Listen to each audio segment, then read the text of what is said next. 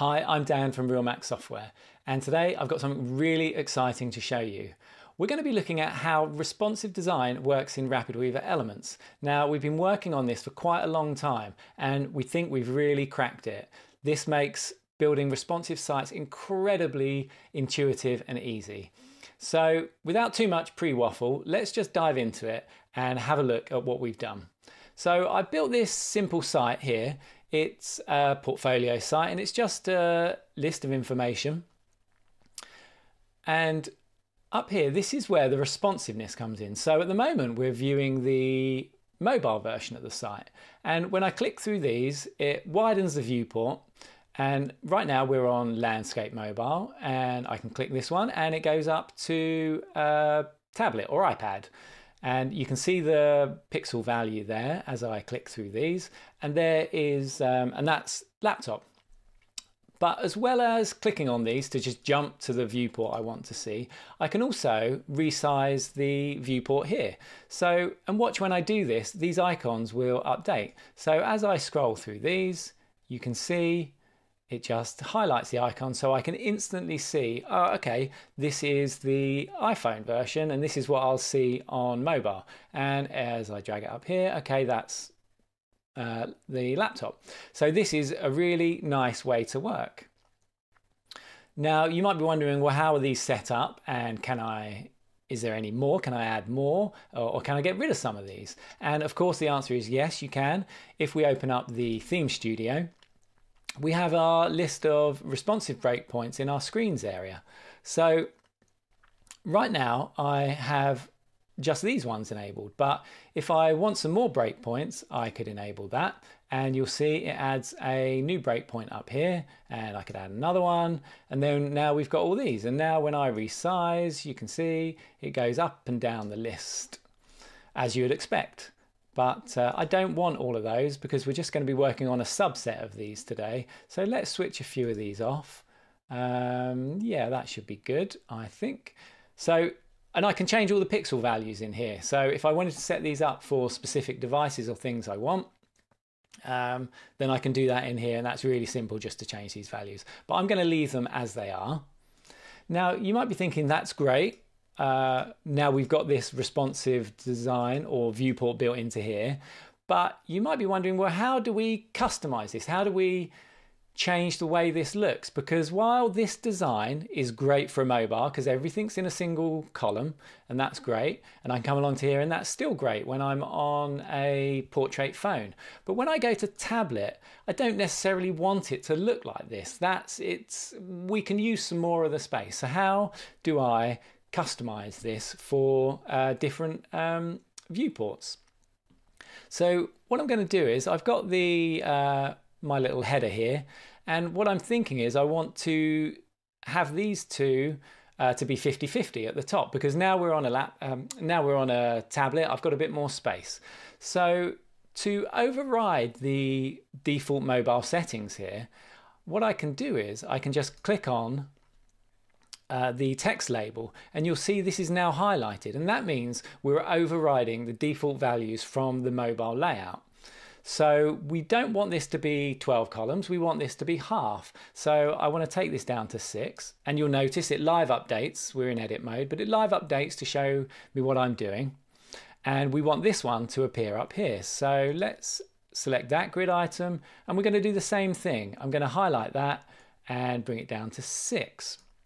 Now, you may have also noticed when I changed these, a little dot has appeared up here. If I just hover over this, you can see, and that tells me this is where I've changed the value.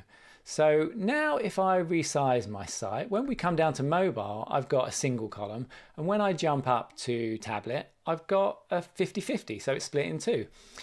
But, you know, now I'm thinking, well, on desktop it's even wider, and I probably don't want these 50-50 because I want this to be bigger here. So what I can do is if I go to that grid item, I select columns, and that means we're going to override it again. And you'll notice at the top where the device icons are, I've now got 2 dots, and that means this value has been overridden from the default mobile value in both of these viewports. And so let's change this because I want that to be wider. Let's change that up to maybe 8. And then let's go and change this one, and I click that again and get that there. So now when I move this back and forth, you can see we've got a single column, double column, and then that's split. So this looks better on desktop, and it's that easy. And I can find out where these values are, as I said before, by just hovering over this. I can see that I've changed these on these two. For example, if I went down to mobile landscape, and I could click on rows and change that. And now if I come up here on columns, I've changed those. But if I hover on rows, I can see, oh, I've overridden the value down at the previous viewport. And if I want to get rid of this because I was just demoing this and I didn't want this value, I can just click on it and that will reset it and reuse the mobile setting. So it's that easy. So let's carry on and change this a little bit more because I don't want these all in a list. So again, it's really easy. We'll click on this and I want that to be 3, and we'll do the same for the next one. And I want that to be 3.